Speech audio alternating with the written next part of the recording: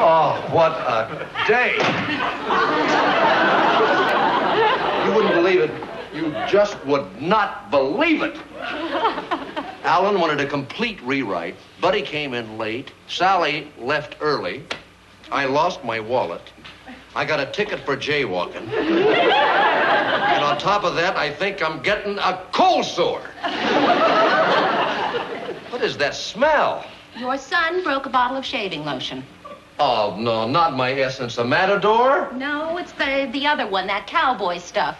My stirrup and saddle? Yes.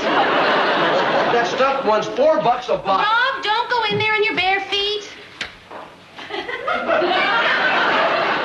I'm not in my bare feet. I may be a little casual in my dressing. And now, darling, let's not have any remarks about the way I'm dressed. You'd have the kind of day that I've had. I was talking about me, not you. Well, I know what you're thinking. You probably expect to come home and find me dressed in a ball gown and a tiara. I didn't even get out of my bathrobe until 3 o'clock. Maybe you would like to hear about the rest of my day. All I'm asking, darling, is for a little understanding when you come home, a little charm. Charm? Honey, who do you think I am? Fred Astaire? It wouldn't hurt you to emulate him. What do you want me to do? Come home every night and dance my way into your heart? Honey, you remember I work in the big city? And life is very exciting here on the Riviera. Hi, Daddy. Oh, hi, Richie. That's right, side with him. All I said was hi, Richie. Sure, you can afford to say hi, Richie. You don't have to clean up after him. Laura! Richie, dear, say goodnight and go to bed. Good night, Daddy. Good night, son. I'll be in a minute, darling. Never mind, Mommy. You're going to have to talk to that boy. I would love to. You just sent him to bed. We'll talk to him later. I've had dinner waiting for an hour. I've had mine.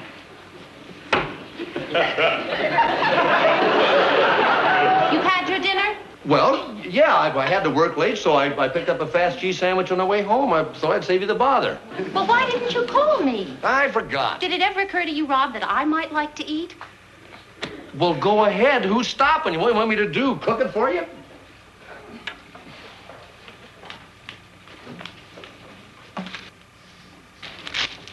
Honey, I'm sorry. That's the sports.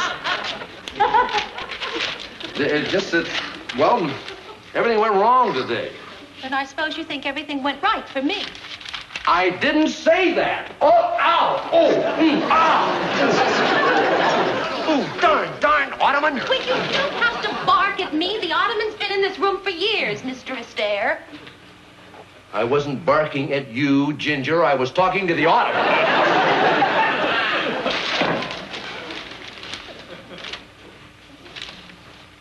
What are you doing? I'm going to sit here and make some paper hats for this gay party we seem to be having. Darling, why don't you save your marvelous jokes for the office? There are a few more important matters around here that require your attention. Listen, when I have had a hard day at the office, I would like very much to come home. So why don't you?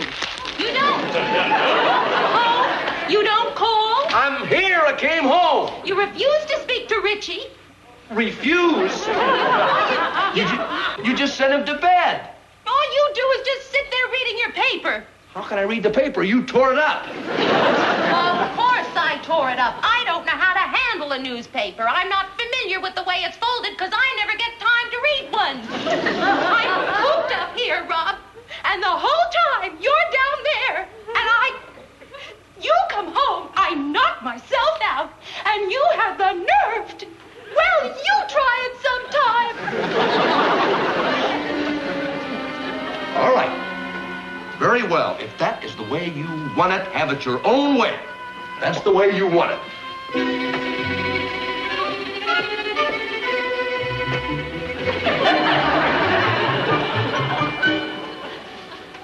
You'd probably like to know where I'm going. Very well. If you must know, I'm going for a drive. Well, don't expect to find me waiting up for you. Mr. Astaire.